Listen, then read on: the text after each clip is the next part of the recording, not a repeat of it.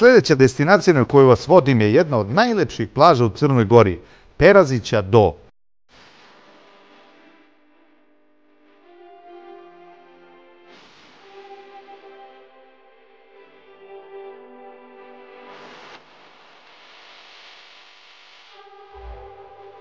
Prosto je neverovatno da za ovu plažu mnogi ljudi koji letuju u Crnoj Gori nikada nisu čuli.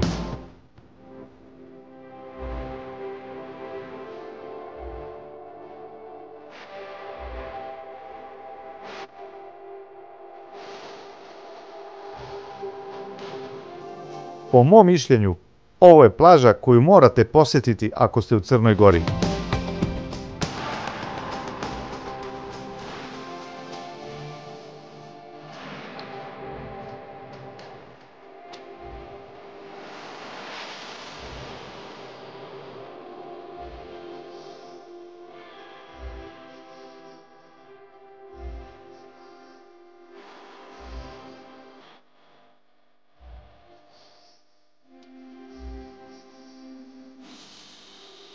Smeštena je u zalivu ispod manastira Reževići i do nje se dolazi skretanjem sa magistralnog puta Budva-Petrovac ili iz Petrovca pešačkim putem od 2 km kroz tunele.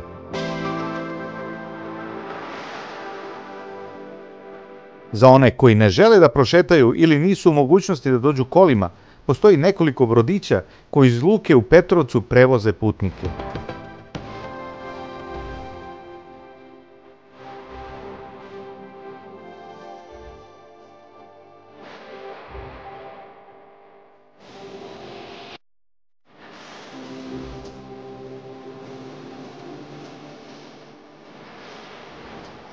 Na levom kraju plaže nalazi se još nedovršeni hotel As, koji je postao njen zaštitni znak.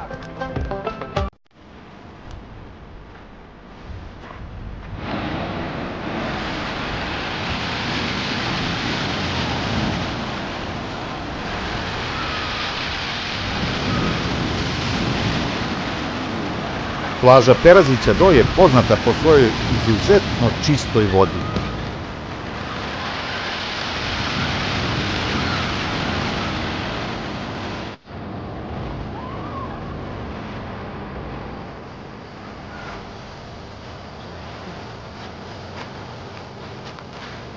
Na plaži se mogu iznajmiti suncobrani i ležaljke, a nekoliko restorana i kafića vam omogućava da ostanete ovde ceo dan i uživate u odmoru.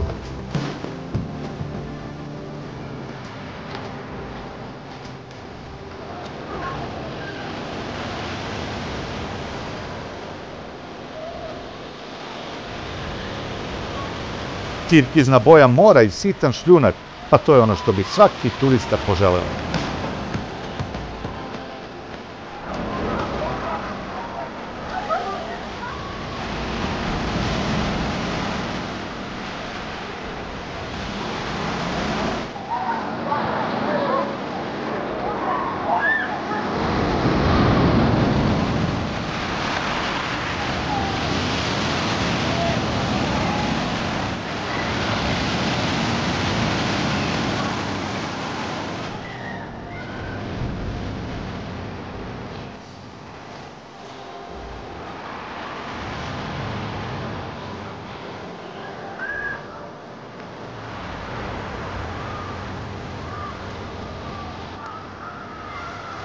Prikazat ću vam i tunele koji vode do Petrovca. Mislim da je to najbolje moguće rješenje. Prolazeći kroz tunele nećete osjetiti vrućinu tokom letnjih meseci.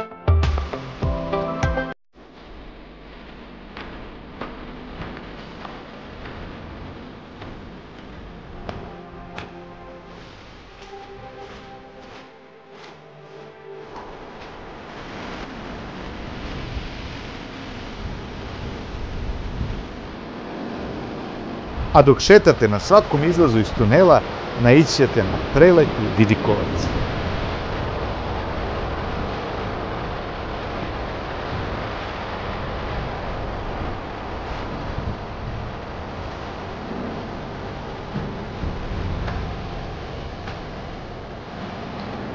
Ovde je čak i jedna mala skrivena plaža do koje mislim da se može doći samo čamcem, pošto je ovde dosta strmo. Možda postoji neka prečica, ali nije bilo nikoga u blizini koga bih mogao da pitam.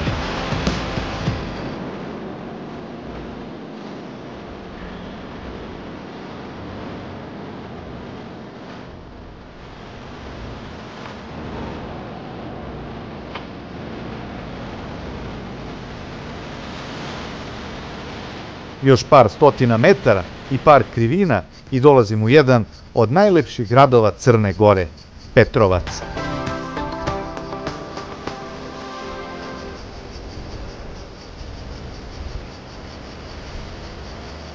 Pratite moj kanal, vidimo se uskoro.